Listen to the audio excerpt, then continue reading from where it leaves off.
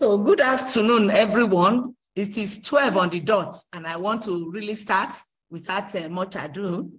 You are welcome to our bi-weekly presentation at the Center of Excellence in Migration and Global Studies of the National Open University of Nigeria. I dare to say it's been a very wonderful time being here throughout the year, and today's presentation is going to be the last presentation for 2022. And we'll be back in January, before the end, by middle January thereabouts, we shall advertise the other presentations that will come on next year, God willing.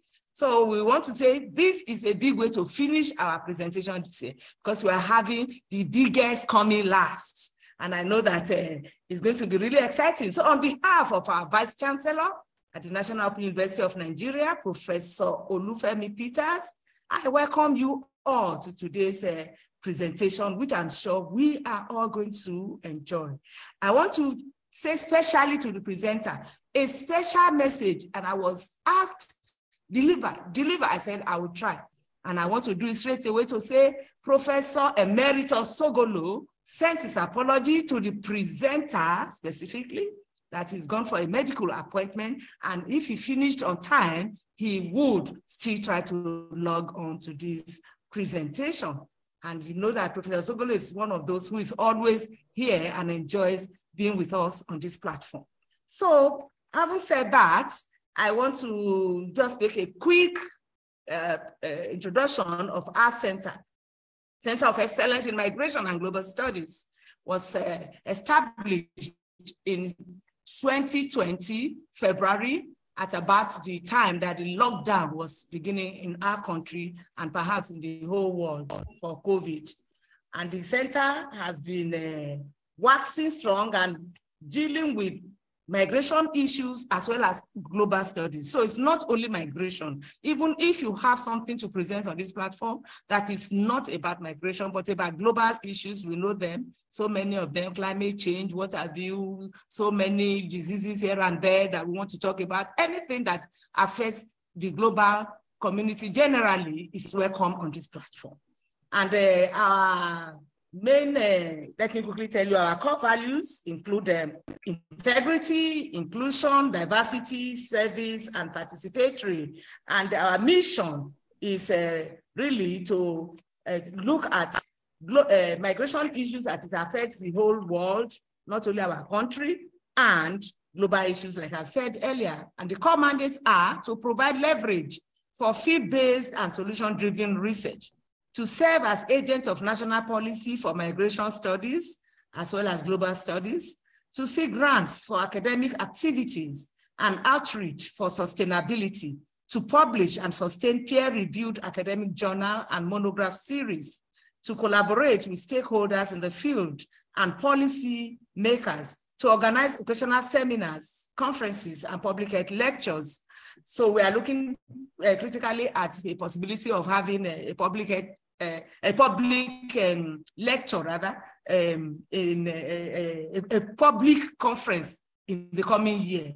I also want to say that in the area of journal presentation, our second episode for this year, that is volume 2, issue 2, is going to be online before the end of this week. We send a broadcast to you because it's ready. We are now going to put it online, if not today, by tomorrow. So you can have all the articles there online, and then the print copy is in process. We are going to, like I said, the e-copy is going to be online between now and tomorrow, by God's grace, and the print copies will also come out and will be sent to all our editorial board members and our authors. So that is the last issue for the year. We have 2 issues a year, April and November, but the one of November is the one that is coming out now, the end of the first week in December. And I think that's not too bad because of the logistics involved. Having said that about our center, I think, and that's just in about 5 minutes, I'm done with our center. Let us go to today's presenter and presentation. Let me start by introducing our presenter. I must say I have here a formidable CV of this erudite scholar and I will try to do justice to it. However, I hope she will pardon me if there are some omissions, because I must say the CV is already a textbook itself, and that is why she's here to share her knowledge with us. Professor Helen Ochuko-Kwanashi is a professor of pharmacology and a guidance counselor. She has a background of BSc and MSc biochemistry from that great university, University of Ibadan, Nigeria. She obtained her PhD from Ahmadu Bello University, Zaria, and undertook postdoctoral training at the University of Dundee in the United Kingdom, and attained full professorship of pharmacology in 2004. She had also earned 2 education qualifications from Ahmadu Bello University, namely postgraduate diploma in education and higher diploma in guidance and counseling. Professor Kwanashi, a career academic, she has been teaching and researching in the university setting for 4 decades, from May 1982, and mostly at the Department of Pharmacology and Therapeutics, Faculty of Pharmaceutical Sciences, Ahmadu Bello University, with face-to-face settings for 4 decades. However, from August 2021 to date, she's been employed with an open and distance learning setting at the National Open University of Nigeria in Abuja. And she is in the Department of Nursing Science, Faculty of Health Sciences. And this presentation is hinged primarily on the exciting outcome of that migration from face-to-face to open and distance learning. You can imagine that she's a great woman to be able to come into that kind of learning after almost 4 decades of teaching, and she's coping beautifully, I must say. Kwanashi's career at Ahmadu Bello University was unbroken between 1982 and July 2021, during which period she concurrently served at different times as visiting professor of pharmacology to Usman Danfodio University, Sokoto, Kaduna State University, Kaduna University of Kaduna, and University of Sierra Leone, Freetown. She had also spent 3 sabbatical leaves at the University of Dundee in Scotland from 1993 to 1994, Niger Delta University in Bayelsa State, 2007 to 2008, and Delta State University, Abraka, 2014 to 2015. So our professor has really had a swell time in the academia. Her principal areas of specialization are perinatal biochemical pharmacology, toxicology, and pharmacology education, with interfacing interests in disease conditions that are prevalent in the tropics and developing world, such as malaria, HIV/AIDS, and sickle cell disorder. Kwanashi is a Drosophilist. In the last 3 years, she switched her research model from mammalian systems, that is principally mice and rats, what she was dealing with before, to the highly versatile fruit fly, Drosophila melanogaster, for which purpose she established Kwanashi Droso Lab as a private research laboratory and the backbone of Drosophila Academy, Abuja. She is the treasurer of the African Society for Drosophila Research, and she is a committed advocate of widespread use of Drosophila across disciplines for research, teaching, and testing, etc.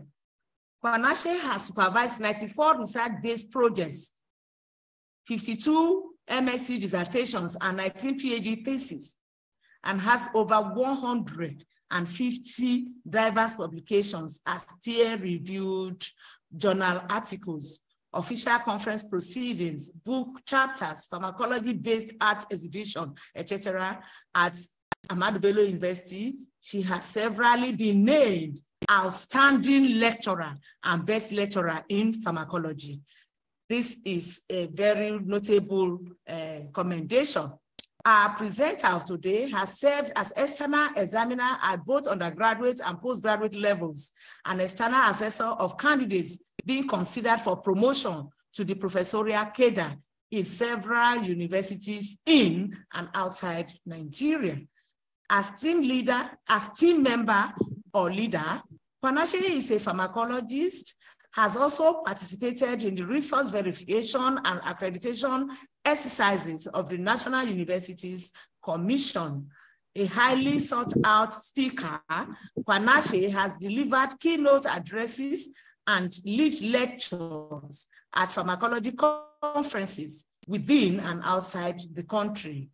Professor Kwanache has received many scholarships and prestigious awards, among which are fellowships from the federal government, University of Ibadan, and University of Dundee, Scotland, UK. The Postdoctoral Research Award from the Wellcome Trust in 1993, Teaching Excellence Award in 2024 from the Education section of the International Union of Basic and Clinical Pharmacology, and Pharmacology Educator Award by the Division for Pharmacology Education of the American Society for Pharmacology and Experimental Therapeutics in 2017. You can see the list is endless. Let me just take a breath because I cannot continue. It's endless, like I said.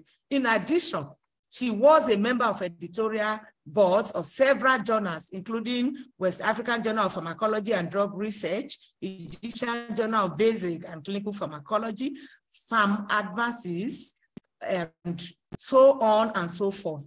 The list continues. Professor Kwanache is a past president, fellow of the West African Society of Pharmacology, fellow of the British Pharmacological Society, and a counselor on the 2018-2022 Executive Committee of the International Union of Basic and Clinical Pharmacology. In her private life, she is happily married to Professor Michael Kwanache, renowned economist and former Vice Chancellor of Veritas University, Abuja, and they are blessed with children and grandchildren. Today, she will be speaking to us on migration of a career academic from face-to-face to open and distance learning, a personal narrative with generic implications. So join me to welcome this erudite scholar to this platform, and a very beautiful one to end the year with on this, our Center of Excellence in Migration and Global Studies. I welcome you, Professor Kwanache. Over to you. You are welcome, ma. A very good afternoon, everyone. As you can see, that's me. And those who don't know me, who already know me, you can recognize me. I want to thank, first of all, the director, Dr. Gloria Aneto, for kindly extending an invitation to me to be on the speaker chair this Wednesday. Previously, I do my best to attend these sessions. It's one of my favorite programs at the National Open University of Nigeria. And I've always enjoyed the discourse on this platform. I would also like to express my appreciation to the director of the Distant Learning Center here at Ahmadu Bello University, where I'm currently seated. It's my alma mater for the postgraduate diploma in education program, which I undertook between 2018 and 2020. I would like to recognize, if they are present, the current Vice Chancellor of NOUN, Professor Olufemi Peters, and the immediate past Vice Chancellor, Professor Abdallah, who is always on this forum. I hope he's here today. And also to thank all the members of the audience, both from NOUN, from across the country, and from outside Nigeria. We are all most welcome. I want to thank the director again for her very kind words. She asked, we both agreed that I will speak on migration of a career academic from face-to-face to open and distant learning. That was my choice when she requested that I should speak. And it's going to be a personal narrative that I hope has generic implications. This is a picture of our lovely headquarters located at Jabi in Abuja. I bring you greetings from there. Regardless of where I am in the world, whether in Zaria or outside the country, this is home, it's my workplace, and I'm very much proud of it. So I believe that some declarations are in order. I want you to consider this presentation as a satire and as a historical fiction. The reason being that I was unable to reach everybody whose images will appear here and whose names I will mention. So I don't have a lot of permissions and I don't want anybody to sue me to court. So if you see anybody that looks like somebody or any name that looks like your name or somebody that you recognize, please, it's possible that it's just a coincidence. I have no conflict of interest whatsoever. So you can see my presentation is loaded. I have 20 items, beginning from the introduction of the protagonist and ending with a jackpot invite to you and all those who are listening. Let's meet the protagonist. And I have to warn you, you know, I am the speaker, I have a story to tell, and I'm telling it in the third person. So sometimes I know I will slip my tongue and we use I or us or we. You have to pardon me. But I'm actually talking about this lady whose avatar you can see shown here on the screen. I will not go into all these details, except that she's female. She was assigned female at birth, and she's female by choice. She's in her late 60s. She's a career academic, and she's proudly Nigerian. I'm not going to go through all of these things on the screen. Just suffice to add that her ethnicity and religion are not declared here because they are irrelevant to most of our discourses in Nigeria. We are all on the same level. I should say that there is no antagonist on this story. And in summary, our protagonist is a pharmacologist. She's a budding Drosophilist, not a full-fledged Drosophilist. She's a guidance counselor. She's a collaboration champion. She is a gender advocate and practitioner. She's a mentorship promoter. She's a literary writer, a poet, and a comedian. So some of us have been coming here, so we understand a bit and maybe a lot about migration. But I recognize that some of you are here for the first time. So I think it is okay to take 1 minute and do a crash program, a crash course, crash micro course on migration basics. Migration we can define as an umbrella term. It covers so much, but which the lay person understand to be of the movement of a person from his or her place of usual residence, whether within a country or across international borders, whether it is temporary or permanently, and for a variety of reasons. So that is the broad definition we shall use. Even international law has this understanding, although not any specific definition. And we're not going to delve into the subject of migration. I think NOUN should start offering certificate, diploma, and even degree programs on migration studies, but that is another story. I will just mention the types of migration that exist, the reasons for migration, and the consequences. Internal migration is within a country or within a state. So if you were to move, for example, from, say, Zaria to Abuja, it may be considered internal migration. If you were to move also from face-to-face, which is FTF, to ODL, which is open and distance learning, that will constitute internal migration. Then there's also external migration, which is moving across states or across countries. Some people say continental or international migration.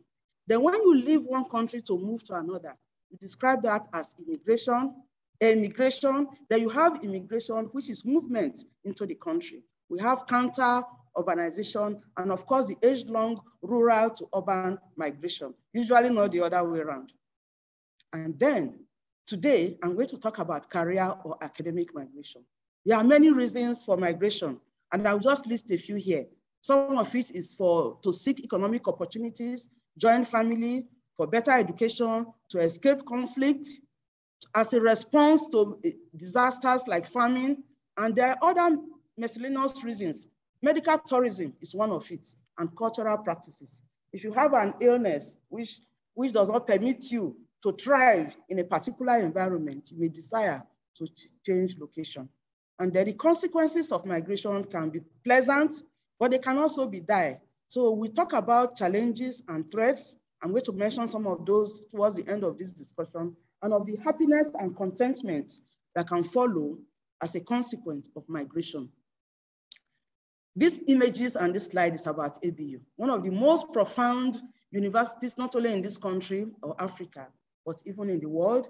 This is the gate. While I worked here for almost 40 years, my office is somewhere here. And then this is the Distance Learning Center, my alma mater for the postgraduate diploma in education. And the migration route that I'm going to talk about today is from Zaria to Abuja.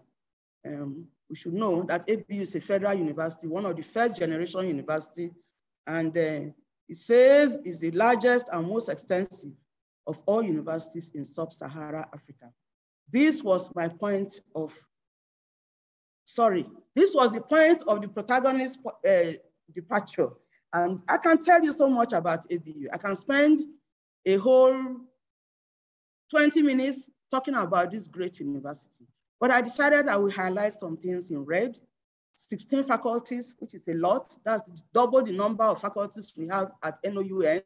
98 academic departments, 6 institutes, 12 specialized centers, a school of postgraduate studies, a business school, center of excellence, a college of medical sciences, a teaching hospital, vet teaching hospital, distance learning center, and the list goes on. And then I should also say that 68 universities in the north, plus the Federal Capital Territory, are mentee institutions of ABU. That is how great the university is. Plus the fact that I obtained my PhD here and I became a professor of pharmacology in this institution. There are some statistics here. Total undergraduate population is about 60,000, and you can compare that to NOUN, which has a total number of about 600,000 enrollees. There is some difference there too. So this is the place our protagonist emigrated to, the National Open University of Nigeria, NOUN. It's proudly now, you know what now is, the name of any person, place, or thing. Let's not go there. I will spend 30 minutes on that. But in this slide, I've tried to summarize some important things about these great institutions, some basic information and statistics, including the vision, the mission, the fact that we have now 103, maybe 100 active study centers, 116 active programs, 2,538 courses. And then I have some statistics here that show the total number of enrolled students and the total number of active, not just enrolled, active and registered. So you can see huge figures like 686,766 individuals enrolled. Now, I should say that these statistics came from the MIS and within the last 1 month. So they are very current. And like I always do, I requested for them to be disaggregated by sex. So you can see that enrolled students, the male were higher. But if you want to look at students who are actively registered, the female are higher. There can be some story to that, but that is for another day. Then the figures are in red are the ones that have been unable to update. So these ones are not very current, so we won't pay attention to them. But I want to draw your attention to a major difference between ODL and the ABU, which is the mode of teaching and instructional delivery methods. We use open and distant learning. I will mention that or describe that in a short while. We use printed and online course materials, instructional videos, online facilitation, wet zonal laboratories, mobile labs, and more recently, virtual laboratories. Some of the slides, I will have to flash them because I have a limited number of time to speak. But let me tell you what our protagonist has done. Having spent 470 months in her place of first appointment, ABU, from May 1982 to July 2021, she has calculated that she has spent 16 months at ODL and calculated a face-to-face and open and distant learning ratio of almost 30:1 if she were to retire as at this moment. But if by God's grace, she stays on to the retirement age of May 2025, this ratio will now be 10.22. because she would still have spent 470 months in ABU and 46 months in now. Now, this is important because she has as her vision and her mission to do in these 3.5 years she will be in now what she did in the 40 years she was in Zaria. It's a tall order, but you cannot underrate her. So let's begin from her interest in education. This dated back as far back as 1989 or earlier than that, when she discovered that organizing practicals for large classes was problematic. In ABU, when we talk about large classes, we are talking about 50 students in each practical class, because I have usually about 150 in a class, and then they come in three batches in the week. So my large class was like 50 students. So I was in a conference in the UK, and somebody came and was describing an adjustment he made to his practical, and the whole room was clapping. I said, what? In Zaria, we make this adjustment every day. Your students will be milling in front of you. The technologists will come and whisper, ma, we don't have pen to bab. And right there and then, you have to change your practical, still achieve the same objective or a similar objective and progress. So I came back and called my younger colleagues, George, who may be listening in from South Africa, and Aota, who is in the US. I said, this thing we are doing every day is publication. And that's how we did our first paper, Factors Modifying Duration of Drug Action, a practical for large undergraduate classes on limited laboratory space, staff, and budget. It was published in the journal Medical Education in 1989.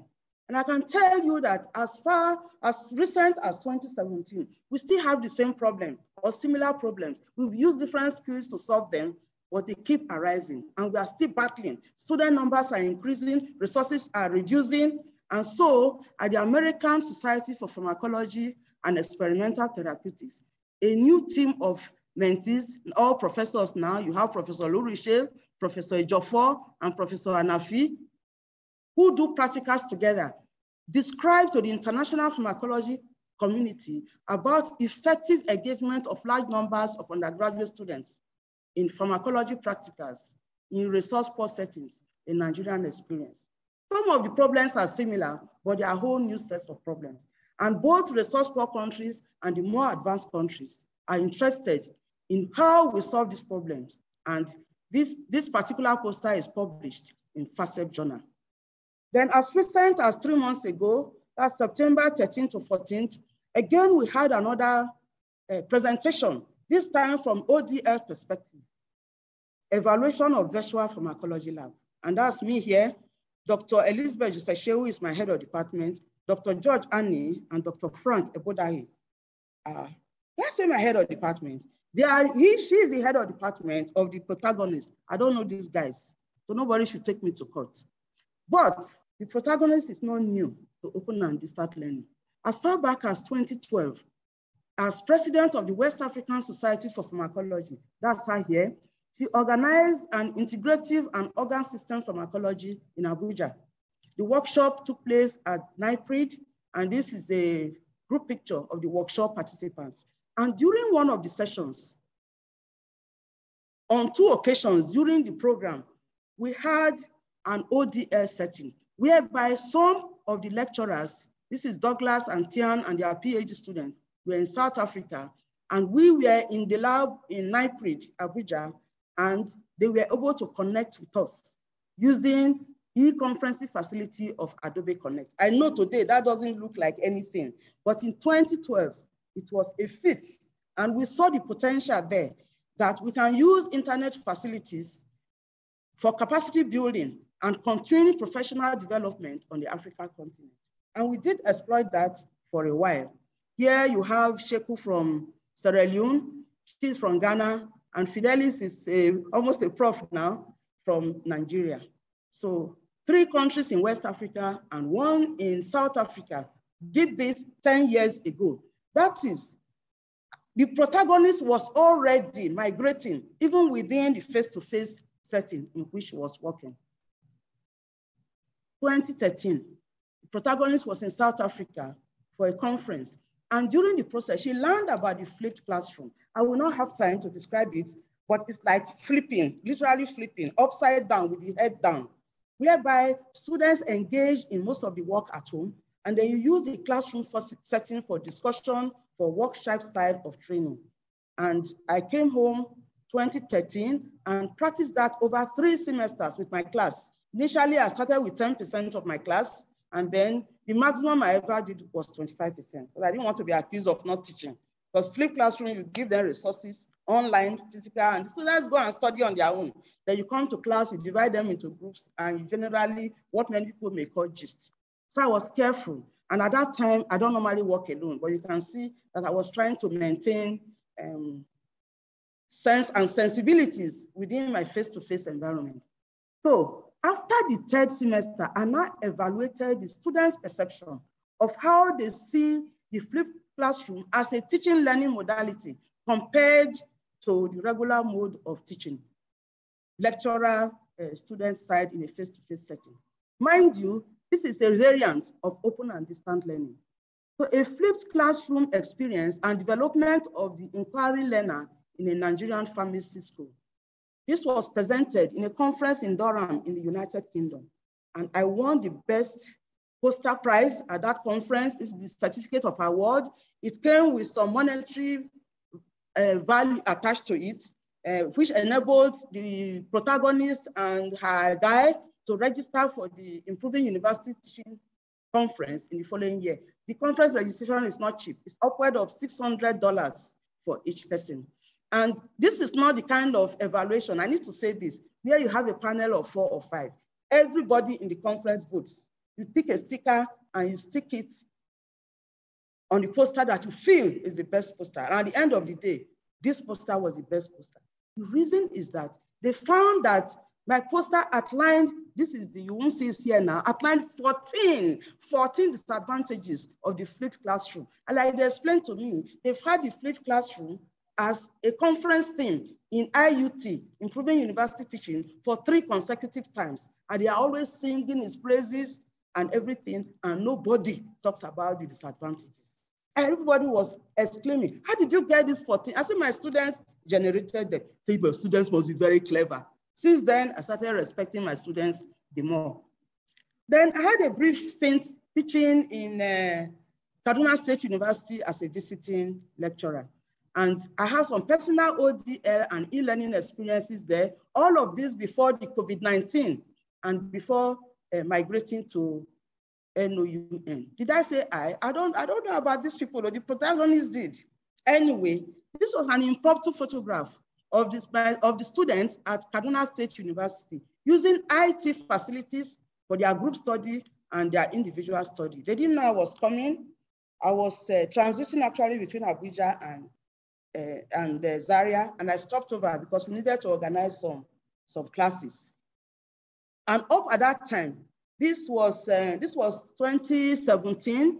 These pictures were taken in 2017. So this was before 2017. I was already teaching medical students, these students, via Zoom call meeting platform. 3 years, even 4 years before COVID-19. And how did that happen? The head of the department at the time, who was also my senior colleague from ABU, he just called me, Helen, I get this urgent, I have to go to Lagos. And these students, so they don't have time. It will miss their lectures for 3 days. You have to come and teach them. I said, I can't come and teach them. I have my work in ABU. I'm just visiting you people. But I know what I will do. I will teach them by Zoom. Smart children, there are about 30 in the class. And that was when I started teaching using Moodle, using Zoom facility, free at that time for 40 minutes, etc., etc., etc. Let's zoom up to, this is 2018, 2017, 2018. I've been working with Professor Michael Kwanashi, and we actually did this study for a conference in Australia, but our visas did not come on time. It was about creating and utilizing emerging new spaces for learning. Because both of us know that brick and mortar were fading away, and that we have to do something in this country. We travel a lot. I go for a lot of conferences. And yes, before COVID, the outside world was already doing e-learning and using Zoom and using such platforms for teaching. Distance education was coming on. It's just that COVID-19 escalated it. So we studied ABU as Federal University, Kaduna State University as state university, Nile University and Veritas University as private universities, to see the challenges that we would face in Nigeria if we were to conduct, if we were to create and utilize emerging new spaces. So we didn't go to Australia. So we reworked the paper to have a pharmacology flavor. At that time, I had started a series with some of my colleagues too, sometimes alone, on pharmacology education at Ahmadu Bello University, Zaria. This was the 4th edition, and because it's pharmacology, we flipped authorship, and it was presented at the British Pharmacological Society Conference of 2018. I'm showing this slide, not because I presented it at the conference, but it was selected for an award competition. 6 of us, it was chosen as the best for oral presentation, and we did a competition. I did not win, but I thought that this audience may want to know that. Then let's go to Kyoto, Japan. This was still in 2018. In fact, this took place before the earlier one. In July, we had the 18th World Congress of Pharmacology in Kyoto. And the Congress organizers, they negotiated for conference participants to have this very sophisticated software called Pharmacopicos, which provides efficient learning and better understanding of practical pharmacology. You can use it to simulate a lot of experiments on the heart, on the ileum. You can carry out experiments repeatedly without the use of animals. $200 for Nigeria. Most of us went there with our own money. So only a few people were able to buy. Actually, I did not buy this. I bought Goodman and Gilman, which was sold also for about $300. That's the textbook of pharmacology, a blue one. Every time there's edition, you have to get it and put it on your shelf. If you don't have it, you are not a respected pharmacologist. So I buy a new one every 5 years. Anyway, my colleague was able to buy one. I won't mention his name, but he had a Thetford grant, which is why Thetford grant is very useful. And the alert came when we were there. So he shared it with me. I used it a couple of times. And that $200 was a subsidized rate for conference attendees for 1 year. You can imagine that it is not sustainable, particularly now. So when I came to NOUN, the migration and the metamorphosis is continuing. The head of Department of Nursing Science, where I'm physically based, came up with the idea of virtual pharmacology laboratory. It wasn't new to me, because when I go to conferences, I behave like a student. 5:30, I've had my bath, I'm sitting on my bed, waiting to go to the conference. Because those registration fees we pay in dollars, I make sure I milk all the benefits from them. So I have known about virtual labs before, so that I've not had my hands on it. So the virtual lab that was introduced in the Department of Nursing Science for biomedical subjects like anatomy, physiology, biochemistry, pharmacology, pathology, and microbiology enabled me to put this in practice. The picture you have here is actually taken in ABU, where we are video shooting for a virtual pharmacology lab, because we didn't have a pharmacology lab in NOUN. So we developed, the protagonists developed some of these practicals here in ABU and developed the other ones at the University of Abuja in Gwagwalada in the Department of Pharmacology. Here you will see Mr. Mohammed Umar, very, very nice technologist. He helped me even in my immediate post PhD times, and is always, in fact, he's well respected. I should mention his name. So that is how we did altogether 7 practicals. We did 4 here and 3 in Abuja, at the University of Abuja. An example of collaboration between the institutions to help a third institution, as the case may be. So open and distant learning, I have the definitions here. I'm not going to go through this. My eye is on my watch. The reason I put everything in the slides is because I know that the director likes to share the slides, and you will have the opportunity to look at this again. What I want you to take home is that education, ODL, is education provided outside the normal classrooms, using any other media to allow for flex. So the protagonist is in NOUN, and it's in the environment of open and distant learning terminologies. And then learned all of this stuff, blended learning, distant education, distant learning, hybrid learning. It's a whole lot of a whole lot of, everywhere I talk about ODI, I say we have to streamline our definitions, because some of these things don't make sense. Anyway, distant education and distant learning, they mean the same thing. The ones with the same color, you can see that they are twins, but different names, so to speak. The definition I gave previously on open and distant learning, I got from here. I compiled them. I didn't remove this from anybody. I compiled them in trying to understand the environment in which now physically I'm in, whereas for 10 years previously, I've delved into it, I've applied it, I've preached it, I've utilized it with my students, both at undergraduate level and postgraduate level, not only in ABU, but even in the Kaduna State University.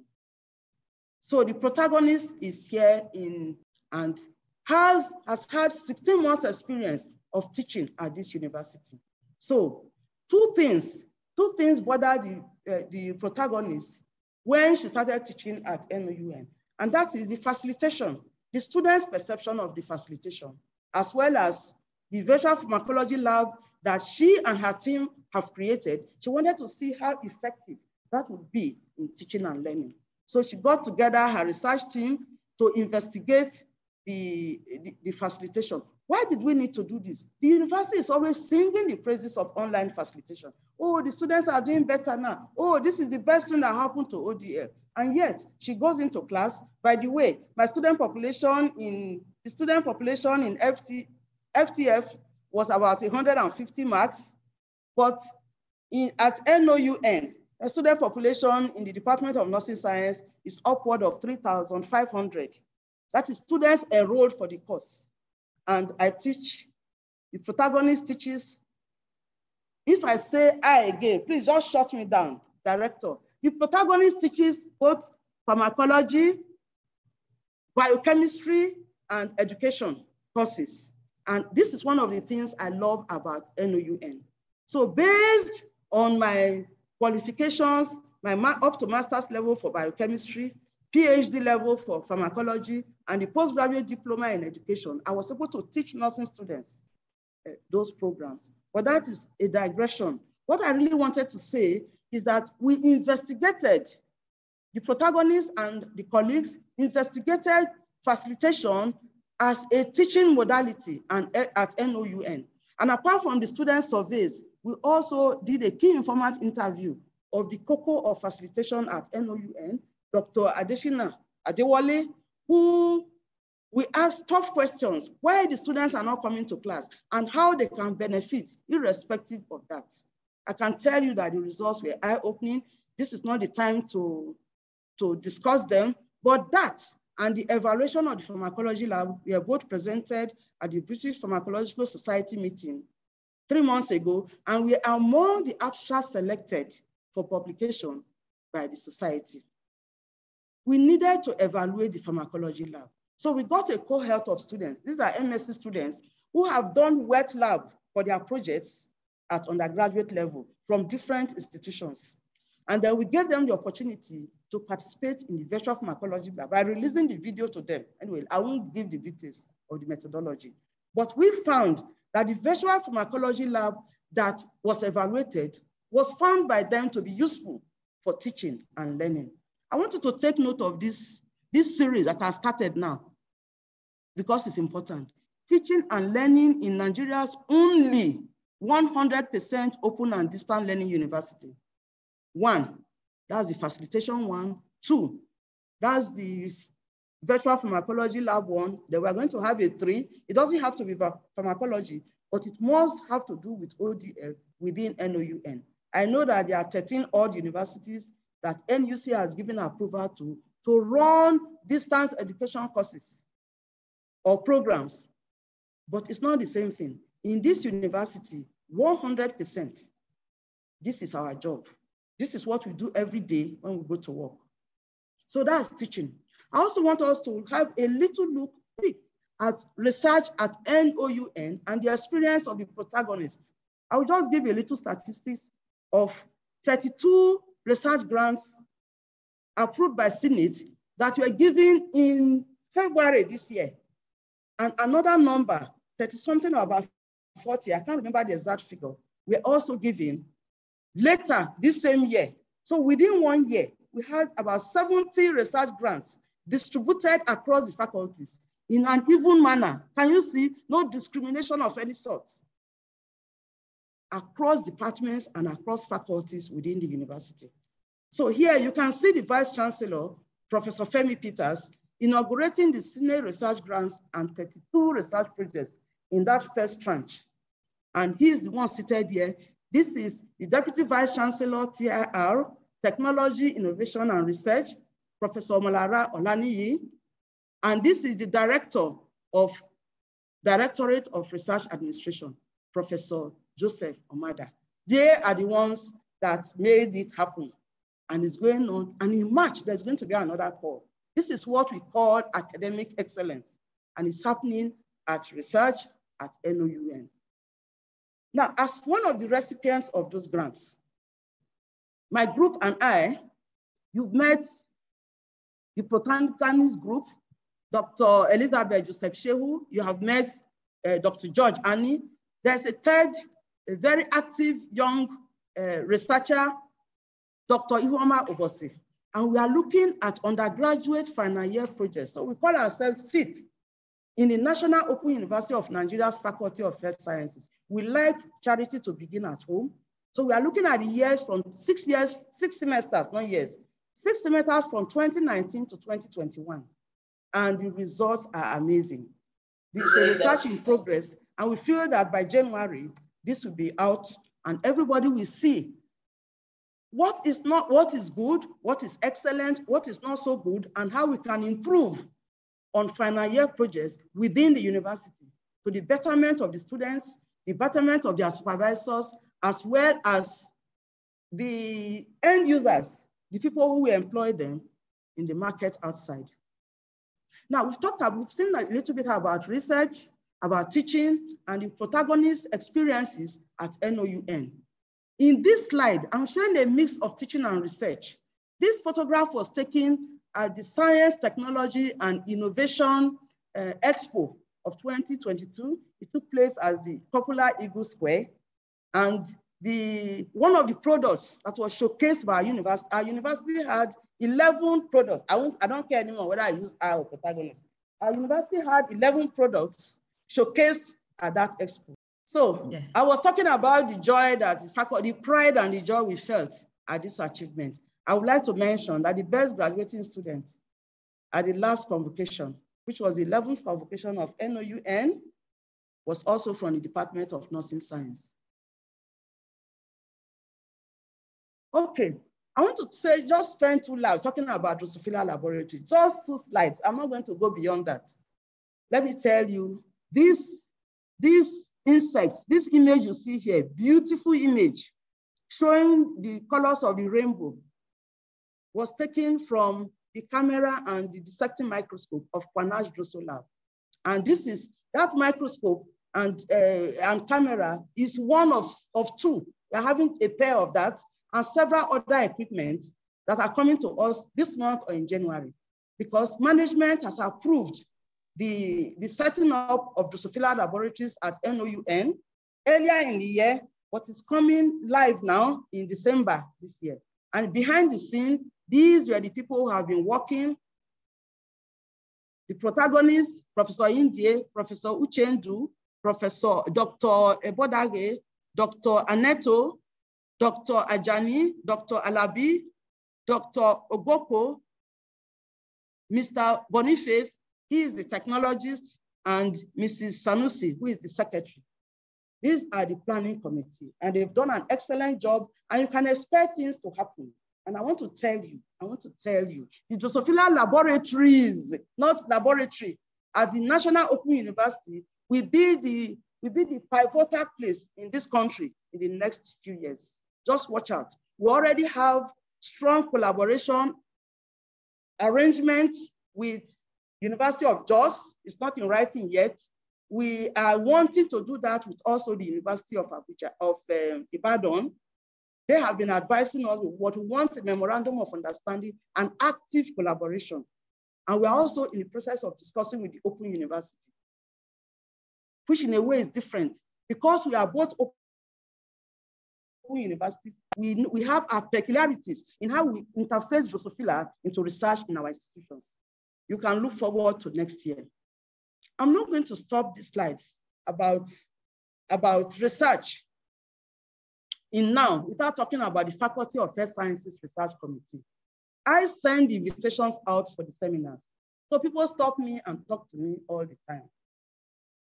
But these are the people behind the scenes. Professor Indie, Professor Dr. Uchendu, Dr. Frank Ebodage, and Mrs. Christy Wanka.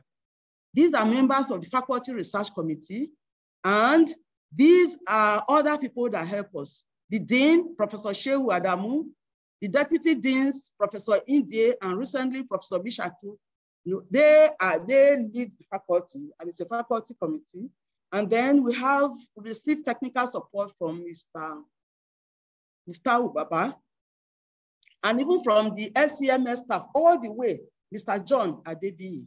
And that is the secret. Every month without fail, from when we started in February to date, we have our seminars well organized. I just want you to know that to organize seminars on ongoing research projects and other topics of interest is just one of our 9 terms of references. We've had our last meeting for the year, and we did a scorecard, and we looked at the monitoring and evaluation form that participants at the seminars fill and give to us. And you can expect changes in the new year that will make this even a better. Let's talk about gender. I say I'm a highly gender. In fact, I call it as me to being a feminist with a butt, a feminist with a butt. But there is a gender at now group in this university. It's a small group of mostly female and some male teaching staff that are keen on seeing both structural and functional gender presence across NOUN. They've started working. They have the loftiest ideas you can think of. And because of my experience in ABU, as a member of a six-member group that was largely behind the setting up of the gender policy unit, there's a lot we are set to achieve. We are interested in making pink equal to blue, in interrogating differences in responsibilities, and even what type of employment people should have. We think everybody should be going higher, and we want to interrogate also the hurdles that people face, whether they are real or imaginary, whether for teaching or non-teaching staff, whether for students, whether for the environment, whether within now or outside. That's the best I can tell you. The other things you have to wait in the new year. 2023 is going to be really exciting for everyone at NOUN. So the protagonist has a gender background. I've told you a bit of it. And you can see this reflected in this. This is actually, this is a miniature version of an art exhibition, which she took part in 2001 in the Art and Culture Center here in Abuja from Zaria. She had this concept that women and young children are frequently excluded from the use of drugs. You know now, you buy any medicine, not to be used in pregnancy, avoid use during lactation. Its use in children has not been evaluated. Why? That's the question. But that is a debate for another day. And here you have the medical doctor, you have this laboratory scientist, and you have various dosage formulations being kept away from women and children. And this is a body of water, and you can see the boat. Despite officially being kept away, this boat is smuggling the same drugs to these women. So she writes a poem. She says, women and young children, therapeutic exiles, to whom most drugs are first denied, then smuggled. Who speaks for women and children? That is the crux of the matter. And so in her inaugural lecture, she addressed recalling therapeutic exiles and asked the question, who speaks for women and children? And traced her research experience from undergraduate days right up to PhD and postdoc to show that she has been consistent in speaking for women and children by the output of her work. And even on this occasion, she instituted prizes for female undergraduate students, both in medicine and pharmacy, and research grants for both male and female postgraduate students to 100,000 naira every year for 10 years. At that time, it just amounted to 1.5 million. But at that time, in 2014, the value was $10,000. Now we talk about collaboration. The first one, the protagonist started was with the University of Nairobi. You know that attrition rate is very high. I just showed you some figures. And when we say that a quarter of Nigerian students who enroll in the university belong to NAR, they are our students. But out of that, over 600,000 students, less than 200 are active. We just finished our exam now. You find that less than 200,000, not 200, are actually active students. So the attrition rate is very high. It's not only in now, in all open and distance learning institutions. But there's something we can do about it, particularly if you now have a background of counseling. We can employ online counseling. We can even do research to find out, first of all, what the causes exactly are. Why is there a high attrition rate? Not generally, but for our own students. Why are they not completing their study program? And is there a gender difference between this? How can we improve on the situation? So they had a proposal, mitigating students' attrition and improving study program completion across gender in selected open and distance learning institutions in Nigeria and Kenya. The Nigerian institution was NOUN, and the Kenyan institution was the University of Nairobi. The names you see here of the research team in blue are those of NOUN, and the ones in green are those of the University of Nairobi. So it's scaled through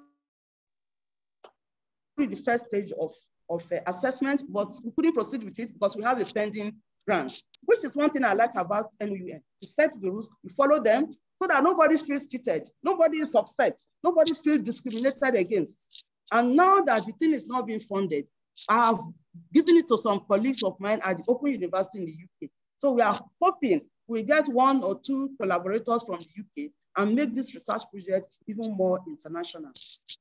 We have other collaborations in place. We have collaboration with the University of Leeds, in which seven of the University of Leeds are going to work with our students in what is known internationally as capstone projects. So we are even looking forward to making a presentation in July on it. So this is somewhat the proposal that has been submitted for that collaboration. We have other collaborations. I attended the British Pharmacology Society conference in meeting, we call it, but it's actually a conference, in September 2022. It was sponsored by the British Pharmacological Society and the International Union of Basic and Clinical Pharmacology. And then at my expense, now did not sponsor me to British Pharmacological Society. And although I told the Vice Chancellor and had his permission to go to the Open University and mention that I'm from now and seek collaboration, it was fully paid. This leg of the tree was fully paid for from my pocket.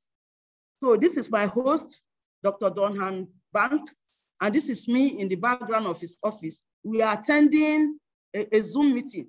He invited me to participate in this meeting. I didn't say anything until the end, but when they finished, and he said if I have anything to say, I was able to make valuable contribution, which they found useful.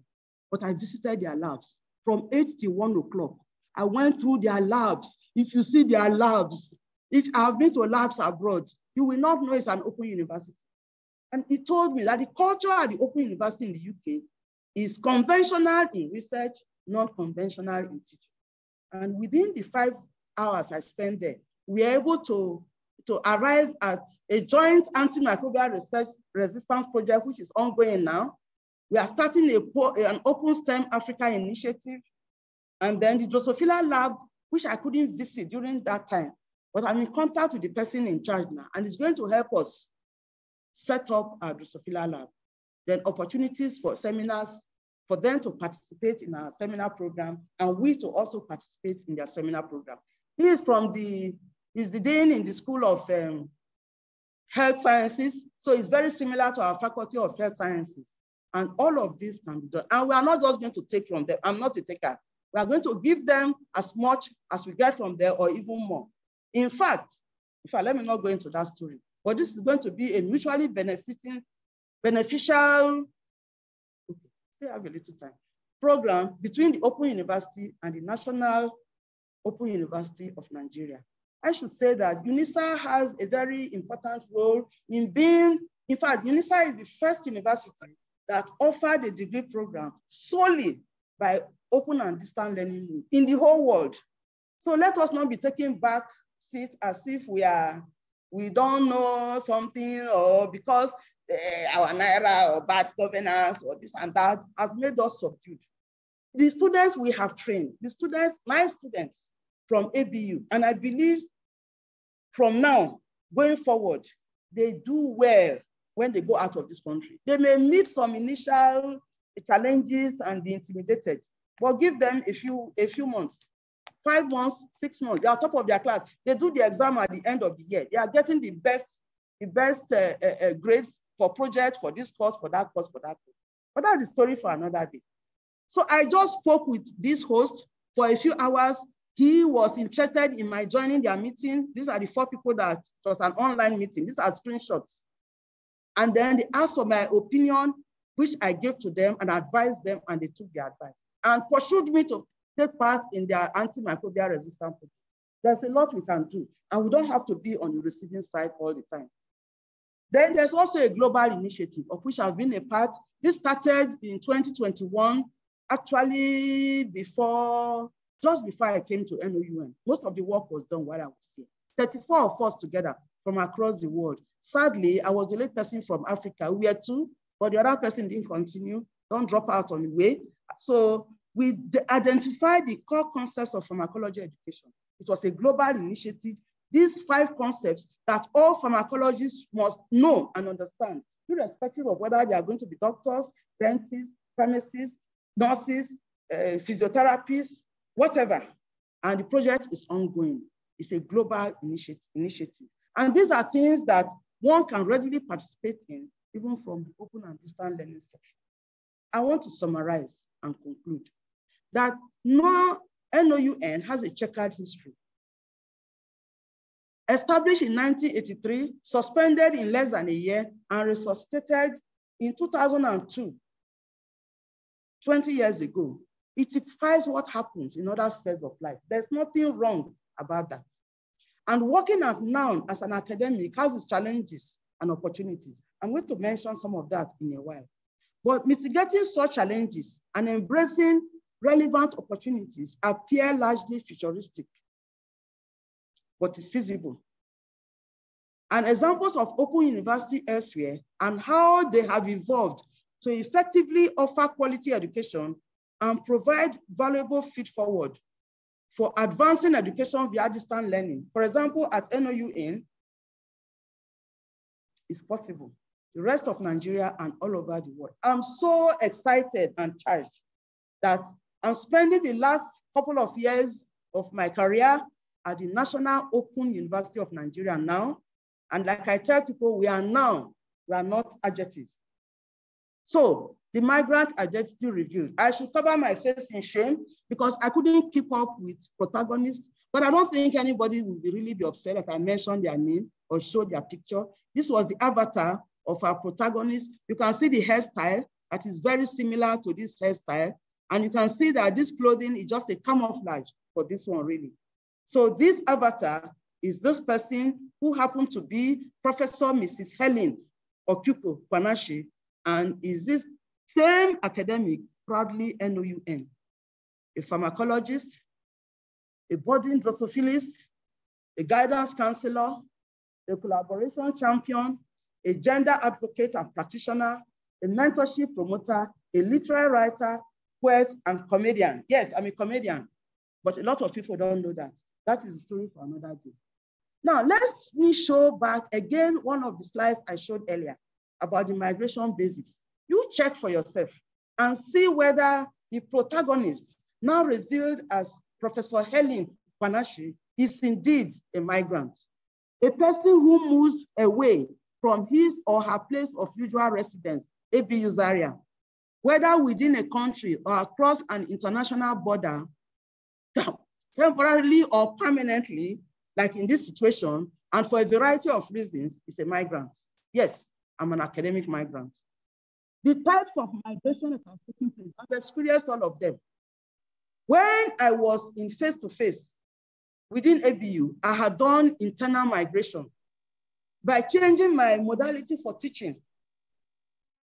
Even before COVID-19, there's somebody, one Mr. Abdul Mumini, and he was very instrumental in helping me use Moodle and master all these things, struggling until I came to NOUN. Then they would train me for facilitation and pay me for the data and the time. I say, oh, more, this is where I should be. So I've done internal migration, external migration from my primary discipline, right? I've done immigration from face-to-face. I've done immigration to ODL. I've countered some negative situation in counter-urbanization. I've moved from Zaria to Abuja. I'm a career and academic migrant. I've moved on to greener pastures. I've joined family. I've prepared. I've gone for better studies, you know. And let me tell you, if you want to immigrate, you should prepare. As I was pushing, I tried a couple of times to come to NOUN before I made this last attempt that was successful. And then I prepared. I went back to school. I did PGDE and I did the higher diploma in guidance and counseling education. I did to escape conflicts. It was a response to adverse effects. And then all of the above were the reasons why I migrated. Yes. Are there consequences in immigration? There is. Whenever you immigrate, whether physically, emotionally, academically, or whatever, there are always consequences, like in more recognized migrations. So there are challenges and threats. I couldn't get something darker than this, but there is also happiness and contentment. What are the challenges and threats? I will just mention a few. Lack of orientation. When I came to now, there was no orientation organized. Orientation is a guidance service. The counselor should organize, the university, the registry, the bursar. They should tell us all this stuff about CMAs, videos, SEMS, and so on and so forth. The high volume of work and long hours is too much. I hope management is hearing me. I work 12 to 15 hours every day, including weekends. And I don't think that is right. As a counselor interested in self-care, I think that is indeed not right. I think the university needs to employ more people. Then online project supervision. Oh, you see, I don't have time to tell this story. Online project supervision is something that I'm learning. And with the adaptation nurses, I actually did 100% online project supervision. And students that were trying to do hanky-panky, I cut them out. And those that were trying to not to participate in the meetings, ma, it's raining severely here. I said, listen, I'm from the South. It doesn't rain severely every day. And you better go and get a rainmaker because we do deploy technology. Anyway, I knew how to tackle overreactive students. And then the worst of all, I don't have time for Drosophila because I'm so engaged in doing so many things. Set 180 TMAs, who does that? Etc., etc., etc. But having said all of that, now the National Open University of Nigeria is my happy place. So, and being here on the eve of my retirement is my happy time. This is my happy place, actually, it's saying. So you like our beautiful and serene environments, more varied courses to teach. I teach pharmacology, I teach biochemistry, I teach education. Apparent lack of discrimination. I say apparent because some people tell me there is so, but I've not experienced any. I wake up in the morning, I want to go to work, which is not something I can always say for the past. Opportunity to study, I want to. Opportunities to compete for research grant annually, and the operation of a lunar calendar. You know, most people, they are used to solar calendar, but in Open University, I can tell you that the bursary unit recognizes a lunar calendar. I hope you get it. If you don't get it, you can forget about it. So this is one of my last slides, some generic applications. So things you should avoid. Avoid staying when you should be leaving. I said this because what eventually made me leave ABU was in place 25 years before I left. I wasted a lot of time. Avoid leaving when you should be staying. If your own situation is with face-to-face or wherever you are, fine. And stop dilly-dallying. That is the application. That is what I have learned. But I learned my own in retrospect. I'm telling you now what you should avoid and what you should imitate. Carefully weigh options at all times. attending conferences and participating actively. I see people collect for grants. They don't spend, don't even go, they will go and buy building materials. If you can have a conference account, save your money, go, participate actively and utilize it.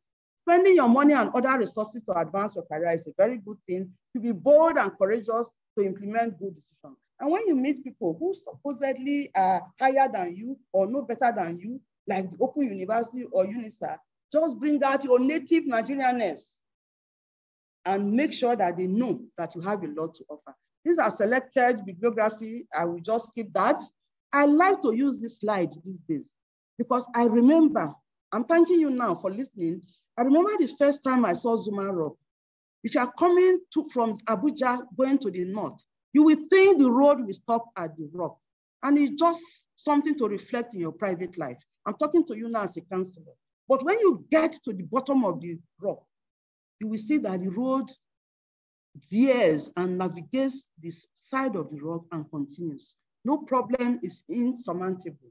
And no matter how the road is, you should never walk alone. You will never walk alone, because this is a type of rock. It's not in our country. I got this from the internet, but this is authentic from Abuja.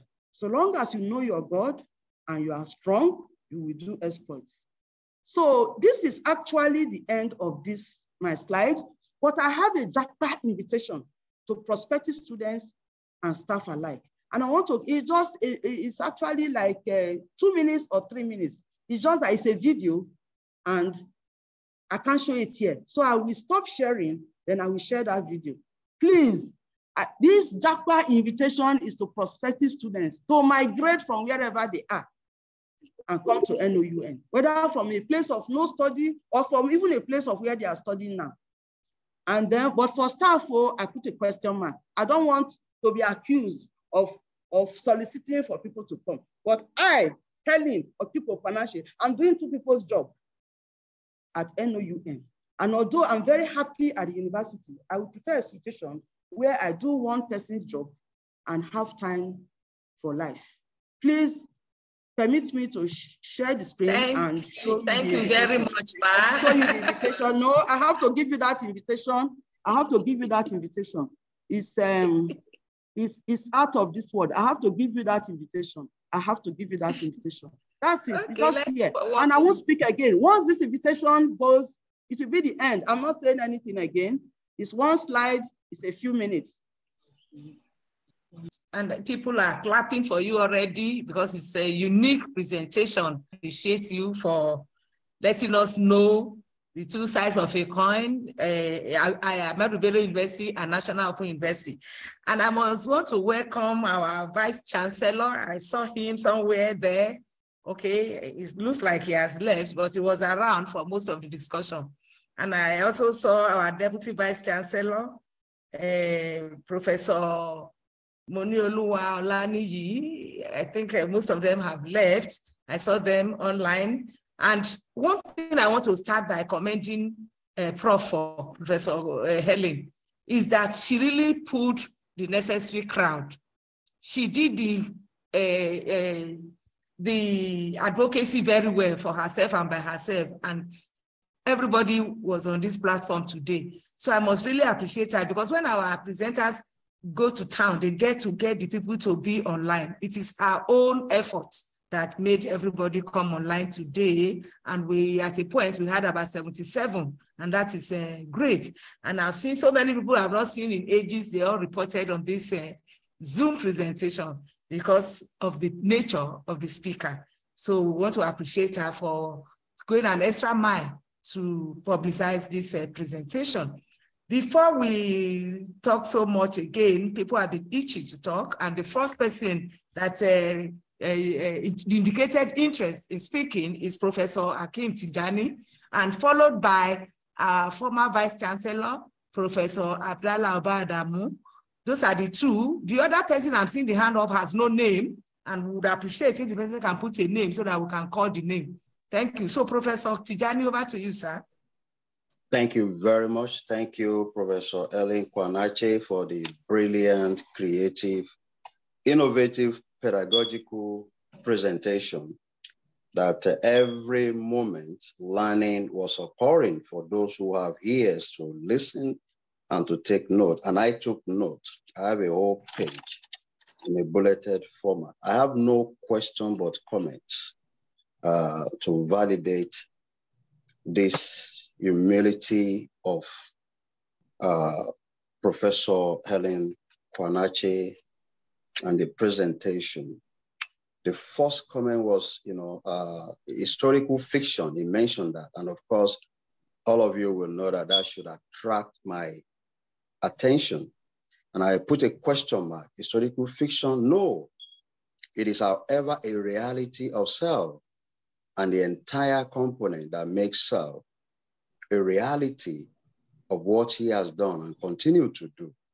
And the fact that there is that humility, even when you are a professor, director, executive, vice chancellor, or what have you, the humility par excellence was showcased and is a good model and modeling for upcoming early career folks. She also told us about the multidimensional nature of migration that we have always been talking about. And she narrated ethnogenesis and the consequences of many aspects of migration, including those of the academia, for us to learn. We all have our stories. And then hearing this art form from a scientist is so important to that nation, Nigeria, where even agencies are clamoring for STEM at the neglect of humanities, social sciences, and what have you. There is no way. We've always been saying this. Absolutely no way. I don't know who came up, how they came up with that. That is only STEM we are sponsoring. Oh, folks in peace and whatever. Those in business admit, go and sit down. We don't need you. Professor Kwanache has just debunked that facade, that fiction. And that is a fictional part of the Nigerian nation that we need to address. I think she also validated the need for what I have been calling HSTEM, that is humanities STEM. Humanities standing for social sciences, the humanities proper, and social and business and whatever other aspect of our academia that is now being propagated. She called herself protagonist, and I say, you bet, yes. But she's a pioneer, a trailblazer, a resilient scholar that deserves more than 10 first street, that deserve to be celebrated by students that she has reached all over the world. But when we do first street, we only do it for self-serving, for promotion. We even sponsor junior ones to write books about us, which is also sad. These are the kind of people we should be celebrating because we have the evidence of what she has done and what she has modeled and continue to do for us. And she also displayed an excellent way of pedagogical approach to teaching difficult content or courses. And I think I miss your class because if you started in 82, I started in 89. If I had gone to ABU, I probably would have taken or rushed to one of your general education courses. You started your career in 82 teaching. I started mine in 89, actually 88. So it means I will, despite my current status, will have, and I would love to take one of your classes or listen to more lectures. That is why I woke up, and I have not woke up around 5 a.m. today in vain. And I was monitoring 5:20, 5:30. I signed in 6 o'clock. I was there before the center started, okay? Because the topic is so catching. And seeing 70-something, I was so happy too, unlike the last presentation. Let me end up by saying this, that I started clapping, not for self-identification, but because somebody clapped some years back at a public lecture where Professor Adamu was the vice chancellor, where Professor Bogoro was the chairman, where the president of Morgan State University, my employer, was a guest speaker. And that person that clapped for, he lost count. And I have lost count of clapping for Professor Kwaneche. Later told me, can I see him now? And I said, who? He said, David. I said, when, sir? He said, now. That was Bogoro. That is the genesis of the Ted Fund Morgan MOU. And I'm emphasizing that because on slide 31, Professor Kwanache said something. Kwanache, excuse me, said something about partnership, collaboration to improve upon what she's been doing. And I begin to wonder, oh, just 2 days ago, I had a meeting with the White House and we're talking about partnerships. They were telling us about USAID and that money that is always eating at the embassy, the same thing with the developed economies. And I said, we need to talk. We need to revisit what we started with Professor Joktan that my colleague never pursued. And I will be pursuing you. Professor Kwanache Male, the former vice chancellor, I'm not pursuing your wife because I'm a young man. I'm pursuing her because I believe in what she's doing. So we will talk about these possibilities. And I want to appeal to the director of CEMGS, please share the audio, particularly to registrars of other tertiary institutions. And I'll tell you why. When we started, when I was given the opportunity to be the pioneer of this center, and we started making waves, a registrar called me and he said, Prof, oh, are you with NOUN? I said, yes, sir. I said, why? He said, well, now I will start employing NOUN graduates. I said, hey, well, why? He said, I don't think they are serious. But with this center and what we've been doing, we've been watching. I never knew. He is still, I think he's finishing his term, or he has finished, a registrar of a federal university. I won't mention the name, but I can tell you that one of the 12 Jonathans, and I will end here by commending Professor Helen for a brilliant presentation. Excuse me. Learning, no dull moments. Thank you very much. And the Lord will continue to renew your strength, man. You are blessed. Thank you for that comment, lengthy one. And I think Prof will be very proud for hearing everything you have said. So over to you, sir, Professor Adamu.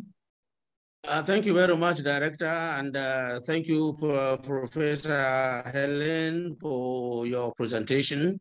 I feel very proud that actually what you are saying is that NOUN has done good, and we have done. I stepped on the shoulders of giants, Jegede, Tenebe, and then we did what we could to make it what it was, and now I handed it over to an absolutely wonderful, wonderful person, Professor Peter. So I'm very happy that as a migrant, you are happy with the university. You are the only one that I know so far who has been able to indicate their happiness at being in the university. A part of the problem that we face in that university is that it is considered a low-hanging fruit.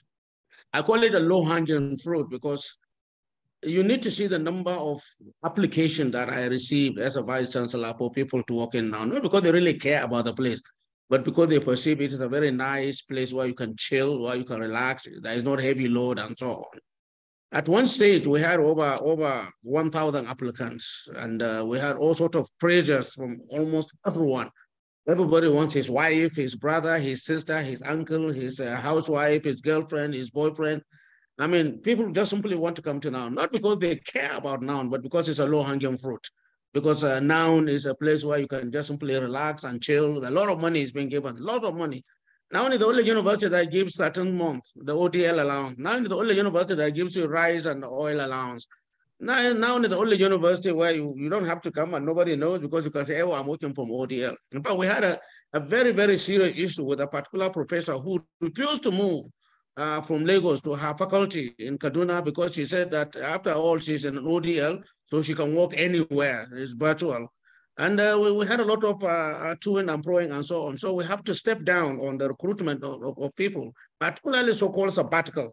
When you come on a sabbatical, you are supposed to add value, but people come, they say they want to do sabbatical in a study center, and it's just simply terrible. You cannot do a sabbatical in a study center because study centers are just administrative units. They're there just simply to administer admission of students and clarify things and do exam. You have to be in the headquarters. You have to be in the faculty. You have to be together with people and your colleagues. And we had a lot of problems with that. So yes, I know that I was one of those who stepped down hard on academic staff employment, as well as sabbaticals and so on. My chairman of council, Professor Okebukola, wasn't very happy with me, but he understood why I did what I did. So thank you very much, Helene, for appreciating the fact that noun has no discrimination. I like that. That's what stood out.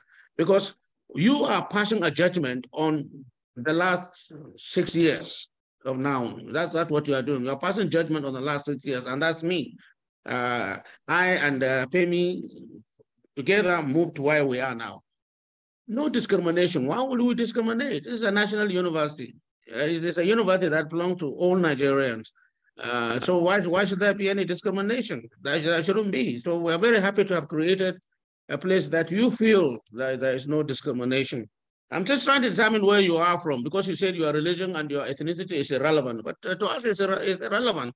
Who want you to say, oh, I'm a Yoruba, but I'm not discriminated. Oh, I'm Hausa, but I'm not discriminated. I'm Plani, but I'm not discriminated. But it's okay, no problem. It's your privilege. One of the biggest challenges that forced us to do what we did was in technology, pharmacology, sciences, and so on. That's very difficult. Let's be very honestly frank. You cannot effectively run all these high-duty, high-impact scientific programs through ODL, not in Nigeria. The reason is because these disciplines carry with them a level of competency. You are supposed to acquire certain competencies.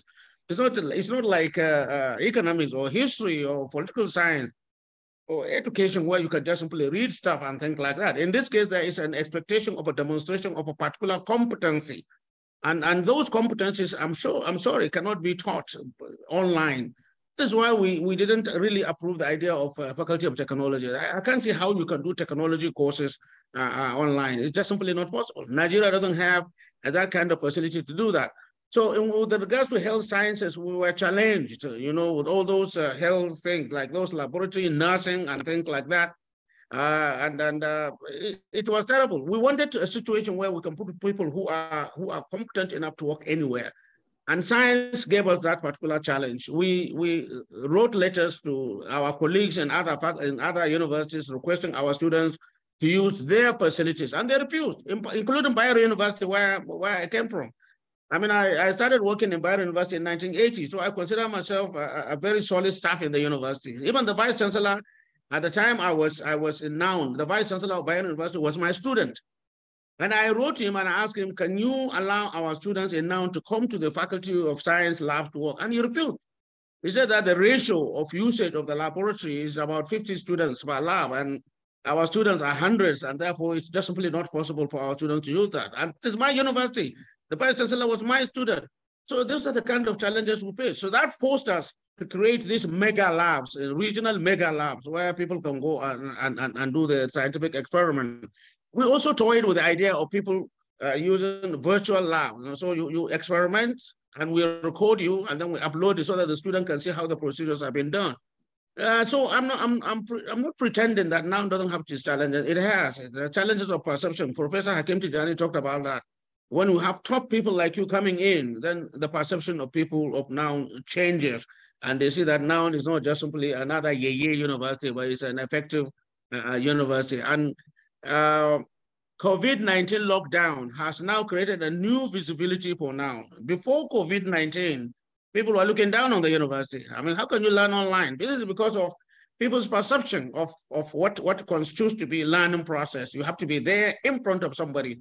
But COVID-19 has pushed people online. And suddenly noun is the torch. Now everybody is saying noun is doing the right thing. Noun is doing the best thing. We have been doing this since 2002. So, and I'm very glad that Helen has appreciated all that. So thank you very much for that. To complement your lecture, I have just published a book by Commonwealth of Learning on ODL in Nigeria. And again, that's another methodological issue. A lot of people refuse to participate, refuse to cooperate. I sent letters, I said to vice chancellors, you know, many vice chancellors don't even bother to open their mails. But people are not really happy, really to cooperate. But eventually I was able to do the research. Commonwealth of Learning Canada has just published the book. I will send the book to the director, and she can now upload it somewhere where people can have access to it. And that will complement what Helene said about open and digital learning. She's now saying, hallelujah, thank the Lord, I have seen the light. I am now in a place where I can see the light, because you are touching lives more in noun than in your APU. I was in APU and I know what it was. I and yourself, your husband were all virtually at the same strata. I was in APU from 1976 to 1979.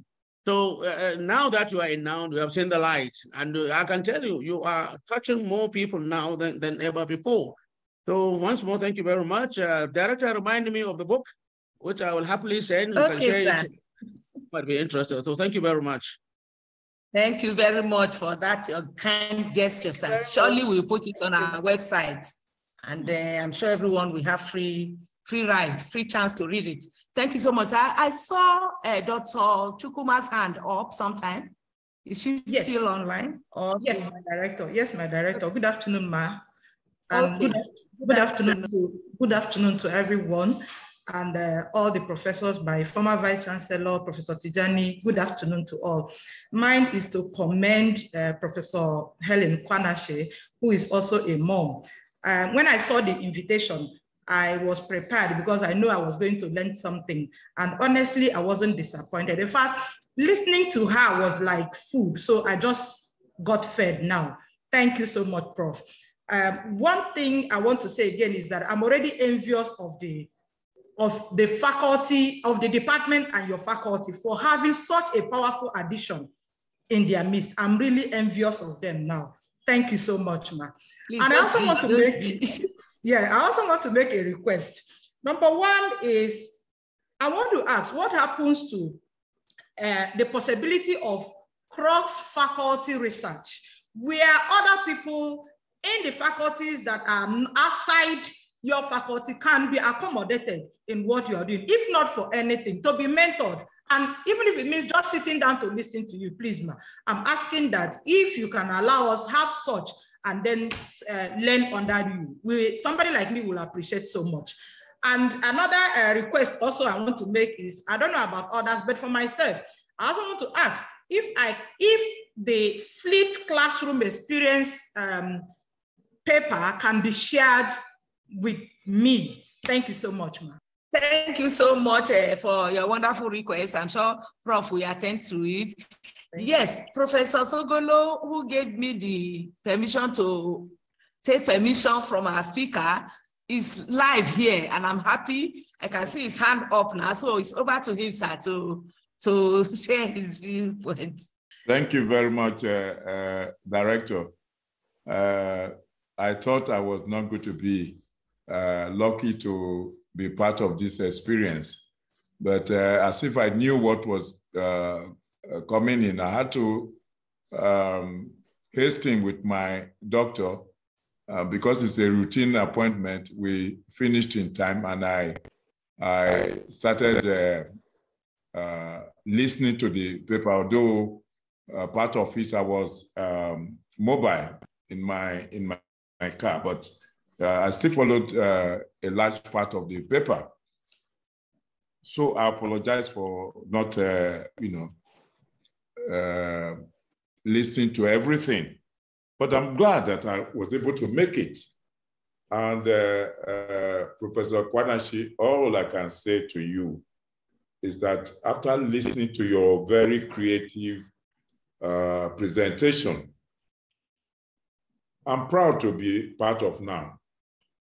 And I agree with almost, all the points that were made by Professor Abdallah Adamu. So I'm proud to be part of now, and I agree with Professor Adamu that now has set the pace. And, see the transition to ODM may have been, in part accidental in Nigeria. I say accidental because it's a mode that is now thrust in the academic world, in the intellectual world. And with creative mind like Professor Kwanashi, you find that now he's taking up the leadership in this mode of intellectual endeavor. And I'm proud to be part of it. She has presented herself as first a pharmacologist, and then together with I don't know why she used the name protagonist, but she's with the protagonist, and they have done wonders. You see, it's a new definition of migration. It's an intellectual definition, and then combined with a geographical definition, and in a very creative manner. You see, she's like a storyteller, very fascinating, and you want to listen and listen and listen. So I congratulate you. It's a very enriching, and I'm glad I did not miss it. Congratulations, Professor. Thank you. Thank you very much, sir, for those words of encouragement. Looks like there's no more hand up. I would like to call Professor Kwanashi, but before I call her, I want to say I thank God that she reminded us that she's a poet, because I've always known her to be one. She didn't share her poem on Drosophila with us. She has a poem on Drosophila. Maybe she will share it with us at another presentation, because I know that she's a poet. And then, of course, she mentioned something I find very challenging, that is of orientation given to staff in now. I think that is a point that our administrators must look into, because it's really missing, and people tend to be asking and maybe having some wrong information because they're not getting information direct from the administrative end. So we really need that orientation, not only for administrators, but for academic staff that are in the university. I think that is missing a lot. We are left to find our way as much as possible. And then, of course, she mentioned staff shortage, academic staff shortage. I think everybody knows that we all overwork, not only Professor Kwanashi, especially coming from a face-to-face system. She will really appreciate how much hard work we're doing now. And I just pray that in the coming year, we'll be able to have more academic staff added to the system. That is my own part of my own contribution to this. And I particularly enjoyed her poem on women as therapeutic exiles. It was very, very stimulating. I enjoyed that very much. And I want to say thank you for that poem. I would like to have the poem. Thank God it's already recorded. I will print the poem and put it on my door because I love it so much. Thank you so much. Now that I've said that, I want to give her the chance to make a general response and remarks to everything said here this afternoon. Over to you, Ma. Thank you very much, Dr. Aneto. And then thanks to everybody, my colleagues, who have spoken and said such kind words, both my mates and ones that are younger than me. In particular, I want to appreciate Professor Hakeem Tijani. I've always respected your comments on this forum. And Professor Abdallah Uba Adamu, to also be part of it and to say nice things. It helps when good things are said about you. I'm sorry that the VC and the DVC did not stay on, but nevertheless, you do have a recording, so I believe it will get to other people. I just met Dr. Nena Chukwu not long ago. I was at her study center for e-exam monitoring, and she became my daughter. because I believe in the total person. That's why I have HOCRASM. HOCRASM is short for Helen Okuko Kwanashi, alumni, students, and mentees. Alumni or students have supervised. It's not compulsory for them to be in HOCRASM, but all my current students must be members. And then some people, I didn't even supervise them. They say, no, we want you to mentor us. So we have that platform. And I follow them even in their private life, writing references, asking about, stuff, love and settling down and marriage and progressing and so on and so forth. So I get into people's life as they would like me to have it. So Dr. Nena Chukwu, you're already my daughter and we can work together. I will tell you that the facilitation project we did, we have extended it. We used some publication from Dr. Bello when we were doing that work. So we asked him if we can work together. Then, like I said, the cocoa of the facilitation in now is Dr. Adewale Adeshina. And we even interviewed him in our study. So we also asked him if we can work with him. So these are not people in health sciences. So I believe that there's a lot that you and I, or all of us can do together. And we should think of such projects that we can execute. Then the flipped classroom poster, I will send it out. Anybody that wants it, I will send it to them. And maybe we can put it on the platform. And I just want to say, we should not be underrating ourselves and our students. When I went to that conference, I did not realize that my poster will be the winning poster. In the BPS, for example, British Pharmacological Society, the American one and all, they have a panel of 4 or 5 people who go around and judge the posters, maybe every day or every half day. But in this conference, everybody votes. So it was particularly, really touching that my poster was voted. And the comments they made was that they have had 3 conferences on flipped classroom, and they're all singing the praises. How did I come up with 14 disadvantages of flipped class? I said, I evaluated it. I asked the study, actually 21. But myself and the people that analyzed it, the ones that are similar, we pull them together. And those, they are open-ended questions. Those ideas came from my students. I'm a very strict, they say I'm a very strict person. First of 12 children, and then I had 7 children. I have to be strict now to survive. So my students, they don't find it easy with me. But when I heard in Doran that my student must be very smart to think of all these disadvantages, because when we go and call another person, say, look at this. Yes, this will be a disadvantage of flipped classroom. And they never thought about it in all those years. It's very gratifying. And I feel sad that maybe if I was in Nigeria, I would not have won. But they gave it to me and gave the following year, my husband and I went to Germany. We did a roundtable presentation there. And the award I got paid for our registration fee. So all these things are important and they pay off at the end. I've been publishing in education since 1989. I have several publications. And now I'm trying to narrow down to make it think with guidance and counseling. So I'll be very happy to work with anybody. And I'm not a layabout, we dig it together, we roughen it together, and I'm sure we get to high places. I still have 2 years and 6 months. I'm excited, and I know that God helping me, I can do much within that time. I'm a poet. I've written hundreds of poems. Initially, I was not keeping them, but now I keep them. I write mostly about science. I write about my faith. I write about nature. I write about love.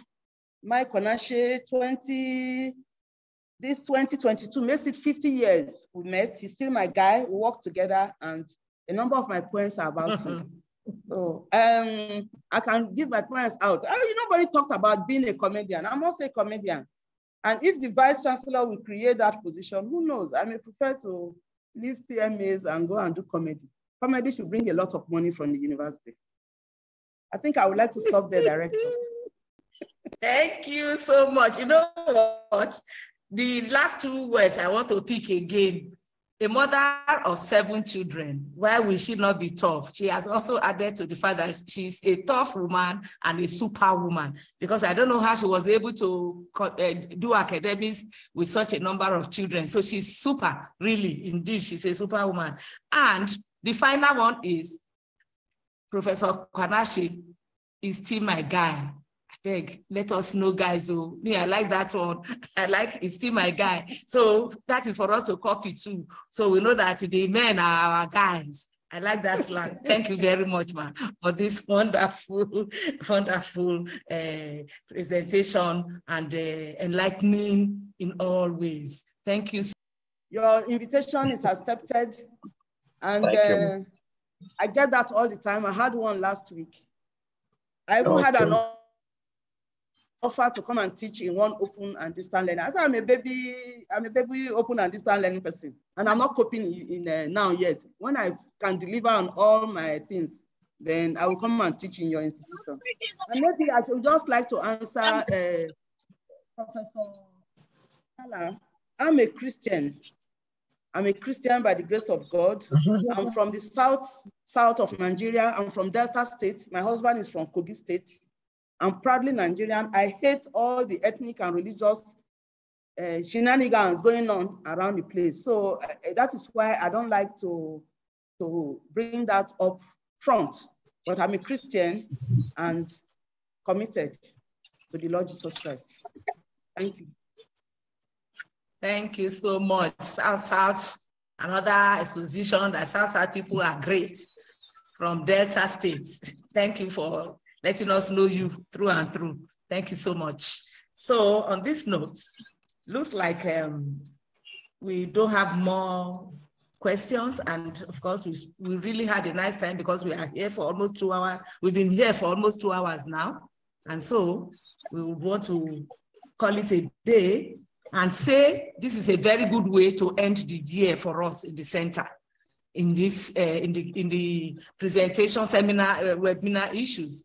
And like I said at the beginning, it is in January that we shall be having another presentation, and we'll let you know, because these few weeks, 3 to 4 weeks, we are going to tidy our house, get things ready, get others ready, and we'll come back by God's grace more active by His grace. So for now, we are going to, the center is not going away. We are going to be in the center doing other jobs, but I mean the presentations. We stay for now and have a vacation till 2023. So we thank all of you who has made it a wonderful year. And I want to tell my other professors in now to please always be ready to present to us. Professor Kwanache has done that. Professor Obieje has done that. Professor Suji has done that. And and some others. So please, when we call on you, charity begins at home. Always be there for us, and let us also showcase what we have in now. Thank you so much. And I want to say have a blessed day. Thank you, Professor Kwanache. Yes, thank you. Thank you so much. Okay. All right. Bye-bye. Okay. Bye-bye, everybody. Bye. Bye. See you next year by God's grace. Bye-bye. Yes.